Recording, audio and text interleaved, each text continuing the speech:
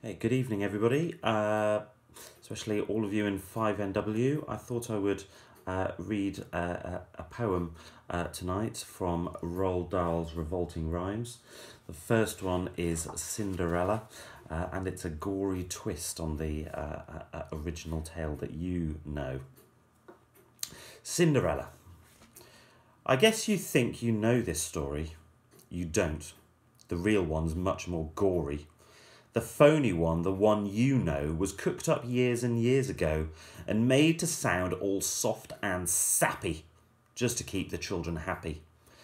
Mind you, they got the first bit right, the bit where in the dead of night the ugly sisters, jewels and all, departed for the palace ball, while darling little Cinderella was locked up in a slimy cellar, where rats who wanted things to eat began to nibble at her feet. She bellowed, "Help!" and "Let me out!" The magic fairy heard her shout.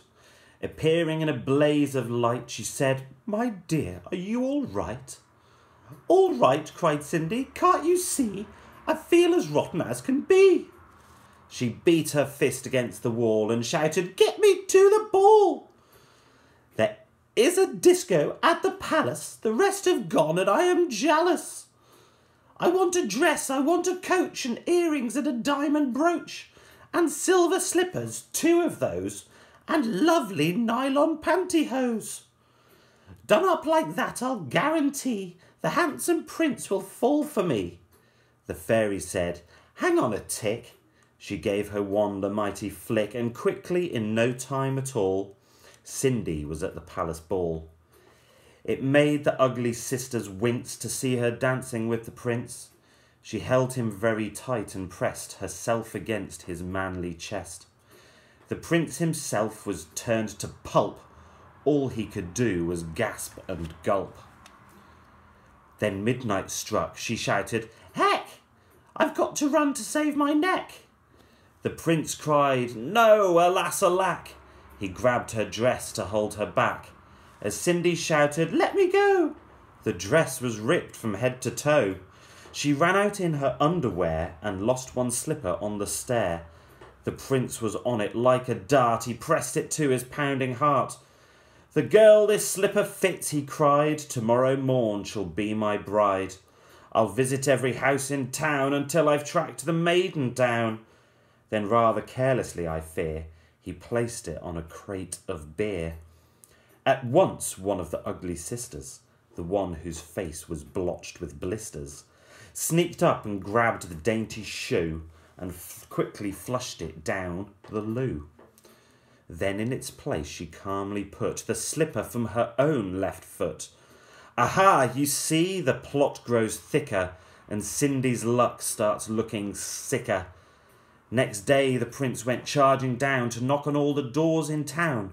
In every house the tension grew. Who was the owner of the shoe? The shoe was long and very wide.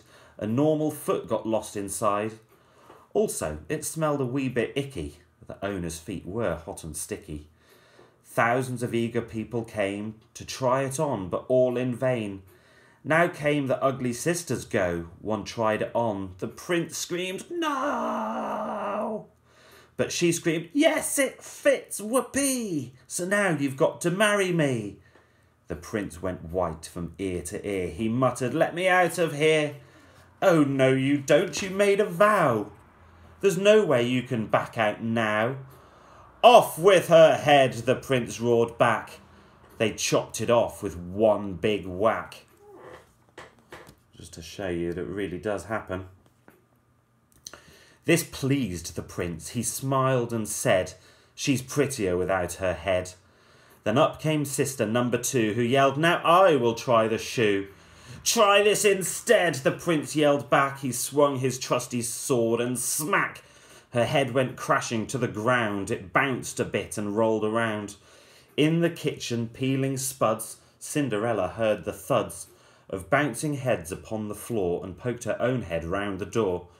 "What's all the racket?" Cindy cried. "Mind your own biz," the prince replied. Poor Cindy's heart was torn to shreds. "My prince," she thought, "he chops off heads." How could I marry anyone who does that sort of thing for fun? The prince cried, Who is this dirty one? Off with her nut, off with her nut! Just then, all in a blaze of light, the magic fairy hove in sight. Her magic wand went swoosh and swish. Cindy, she cried, come make a wish. Wish anything and have no doubt that I will make it come about.